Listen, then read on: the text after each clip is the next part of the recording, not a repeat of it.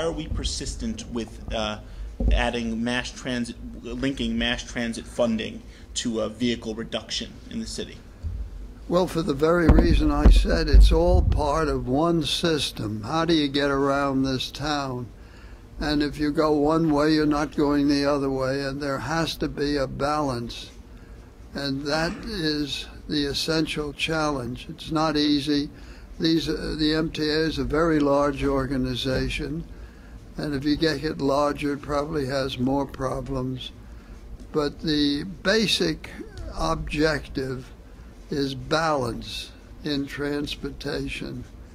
And as I said before, I would start with free transportation, because that precipitates the question of how are you going to pay for it, and you get into the whole question of congestion pricing and free transit. They're all part of one problem and should be addressed together.